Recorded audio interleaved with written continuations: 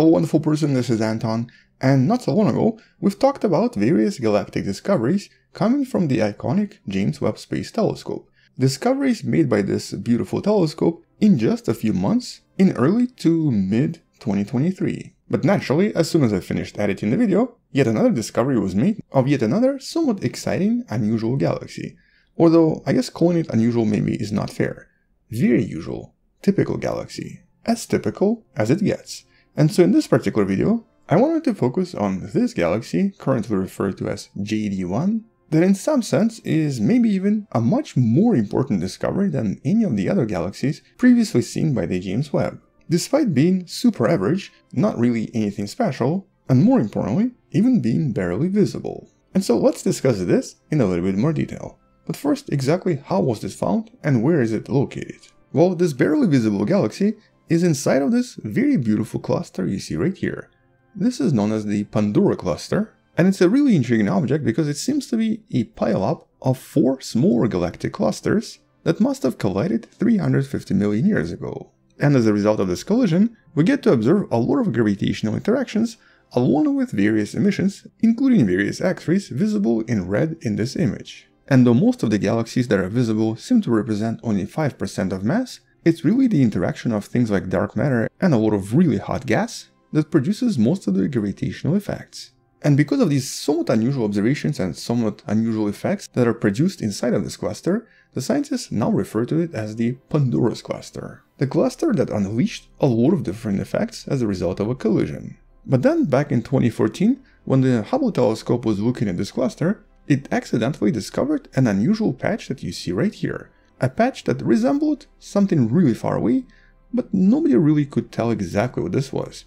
The scientists assumed this to be a galaxy, with a relatively high redshift, but it was impossible until now to precisely determine what exactly it was. In other words, this was discovered almost 10 years ago, but there was just not enough data available to do any kind of analysis. And that's of course, until now, until new observations with the James Webb Space Telescope. The telescope whose main job is to analyze galaxies like this one.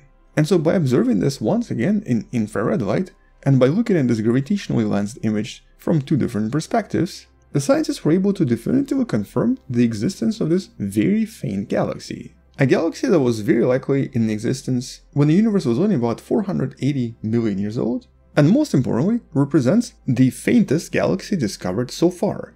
It's barely visible at all. And the only reason we're even able to see it is because of that Pandora galactic cluster that amplified its luminosity by approximately 13 times. But because this is James Webb, it was now able to see things in different frequencies, creating spectroscopy for this galaxy, which of course means that we can determine the exact distance, placing it right at the beginning of reionization period.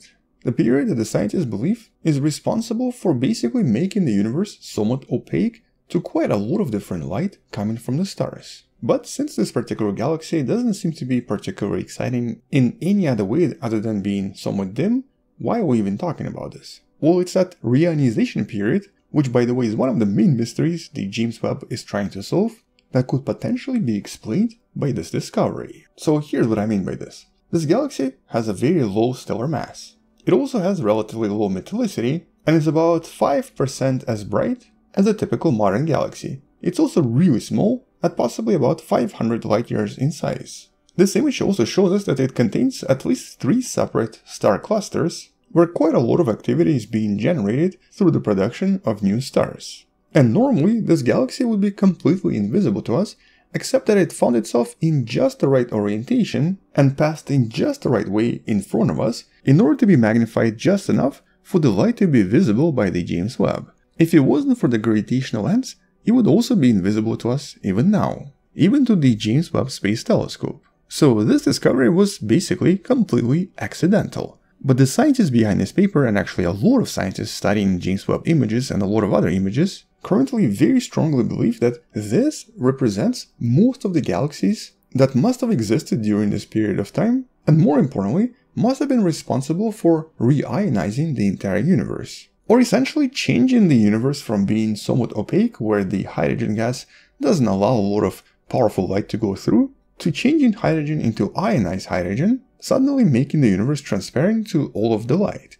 And it was the presence of this hydrogen previously that sort of prevents us from seeing quite a lot of things in the early universe. Or just to rephrase this somewhat modest-looking galaxy is most likely the typical representative of most galaxies that used to exist back in the days. Whereas a lot of these other galaxies we discussed previously, the ones discovered by James Webb previously, and the ones that generated a lot of buzz, are actually the exception to the rule. These particular galaxies are very likely much brighter, much more massive, and also much more rare compared to what we expect to find in that particular period of time, making these exceptions to the rule, and this a typical representative of the reionization period.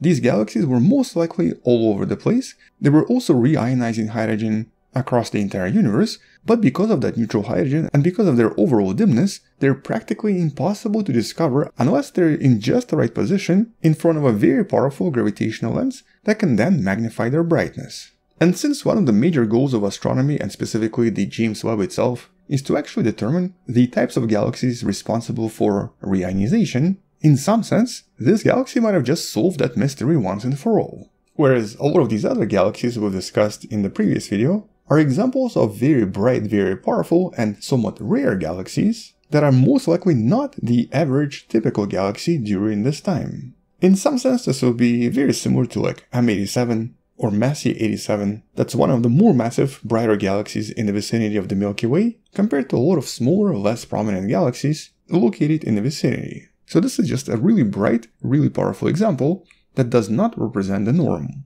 Which also means that these galaxies were probably not responsible for most of the reionization that was very likely done by much smaller, much more faint objects. And more importantly, because of the size and the overall luminosity, this also obviously suggests that the vast majority of galaxies 400 to 500 million years after the Big Bang were generally much smaller, contained a lot less stars, and were also relatively low in metallicity as expected by modern theories. With this somewhat serendipitous discovery, basically proving all of this once and for all. With this galaxy also serving as a reminder that there's always that observational bias that we have to deal with when trying to explain a lot of mysteries of, well, really everything in science. And so here, this galaxy possibly proves that most of the galaxies back in the days were exactly as the scientists always expected them to be. Smaller, containing a lot of active regions, like the 3 regions you see right here, and producing a lot of powerful stars, which then led to all of the gas around those galaxies changing into ionized hydrogen. So definitely a pretty cool discovery and a pretty cool analysis. But obviously just the first step in once and for all figuring out what happened in the early universe a few 100 million years after the Big Bang. Which also means that we're going to be coming back and talking more about this in some of the future videos. But if you'd like to learn more about other galactic discoveries, check out that previous video that should be somewhere in the description as well. On that note, thank you for watching, subscribe, share this with someone who loves learning about space and sciences, come back tomorrow to learn something else, and maybe support this channel on Patreon by joining channel membership or by buying the Wonderful Person t-shirt you can find in the description. Stay wonderful, I'll see you tomorrow, and as always, bye bye.